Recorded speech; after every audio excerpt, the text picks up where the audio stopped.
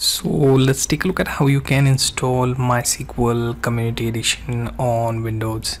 So what I'm going to do is I'm going to mysql.com website, and here you can see you have page that looks something like this. If you are seeing this in near future, you may notice some changes on this page, so it won't be exactly the way it is looking right now. So what you should do is go to either downloads page, or you can scroll to the bottom, and usually you will find products there. So usually the products listed are paid, so you have to find the community edition in all these links. So here you can see MySQL community server. If you click on this, it should take you to that download section. Now here you can see it says MySQL community server 8.0.21, and depending on your operating system, it may give you a version bit previous or the current one. So you get the option to download that, and here you can see the installer you have in zip archive, or you can also choose this single installer for everything. So you can choose which one applies your case. In my case, what I have done is I have downloaded the MSI installer, and I'm going to double click on it, and it should start. Do note that you need to have your Visual Studio build tools installed in order for this installer to work. So make sure that you have Windows 10 SDK installed, as well as Visual Studio C++ build tools. So if you are using Windows 10 or higher, then you should be downloading Windows 10 2019 Visual C++ build tools. And once you have that, it will go through that installer, and it will also check whether you have those installer necessary files, and then it will proceed ahead.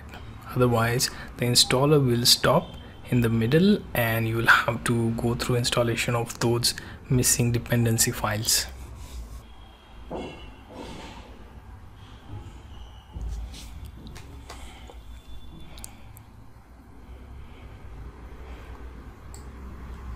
Now you can see the installer has started wizard that looks something like this.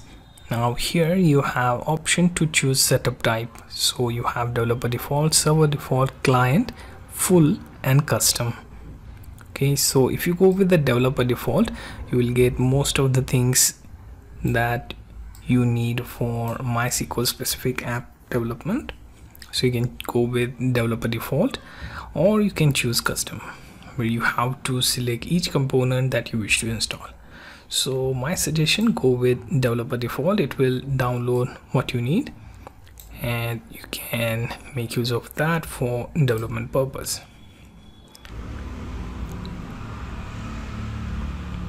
Next thing, you will find that installation will check some of these items ready to install. You can click on execute and let it install, and it will show you status of what's installing, what's installed, and the percentage.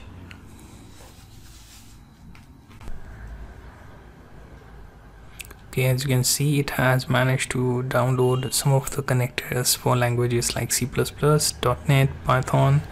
There is also ODBC connector, and it has downloaded documentation and samples as well. Okay, now what it will do is it will ask you to click on this next button after you are done with this part. So click on next. Now here you can see it has this ready to configure status that you have to go through. Click next. Now here you can choose what type of server you want.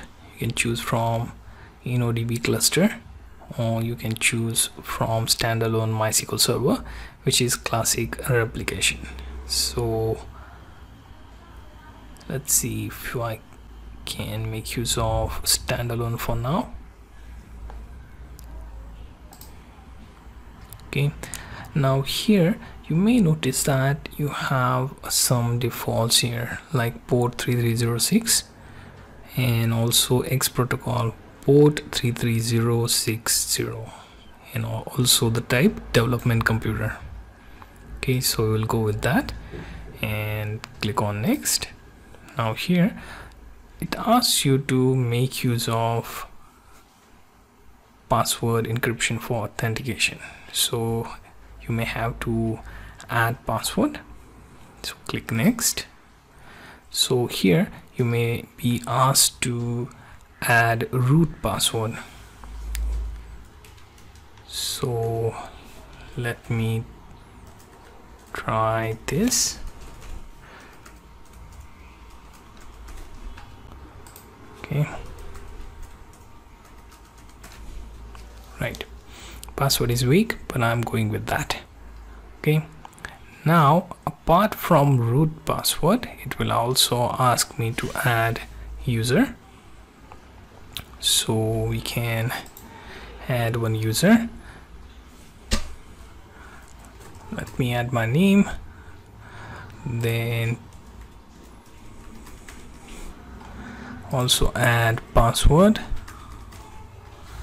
Okay, click on OK. Now I have one user and one root.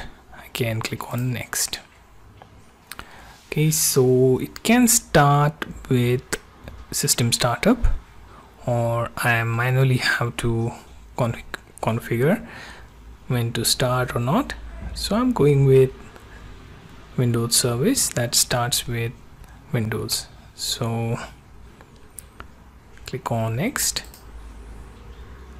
Now here you can see it will ask you to apply the configuration that you just did. Click execute and it will go through each one of that one by one.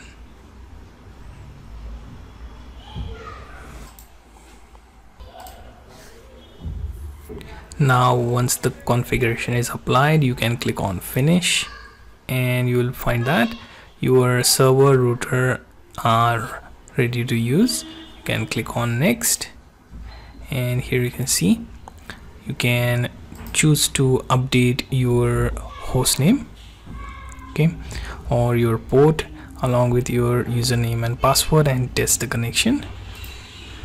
So let's say if we use host name as 127.0.0.1 port 3310, then your password for root, you can test the connection.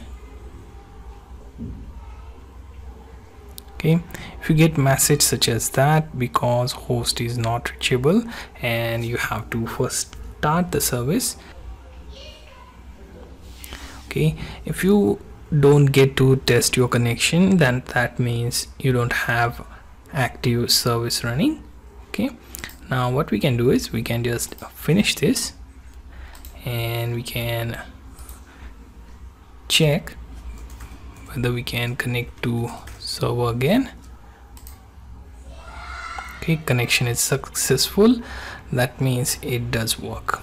Okay, so click on next, execute so that it applies that configuration, and once finished we'll come out of this part as well.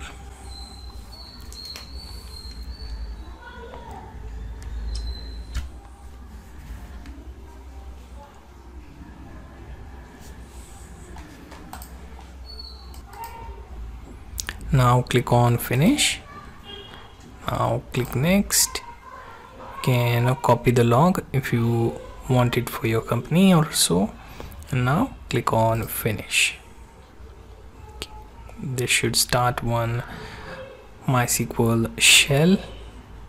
Okay, that will do some check and it will auto exit. Okay, another thing, you can go to your Windows menu and then you can check what's added. You can see MySQL shell, then command line is also added, and now you can scroll all the way to MySQL section. Here you can see all the content that you need for MySQL is added. Okay, you can see workbench, shell, then installer to make changes again, then 2 command line instances, one is being Unicode. Okay, here you can see MySQL shell that looks something like this. There is also workbench that will automatically start, okay, without we having to do anything, because this is the first run of that, so it will start in the background. Okay, now here you can, okay, now whenever I wish to make use of that instance, I just have to click on it and begin working. Okay, so if you can see these 2 things running on your system, that means you have installed MySQL successfully on Windows.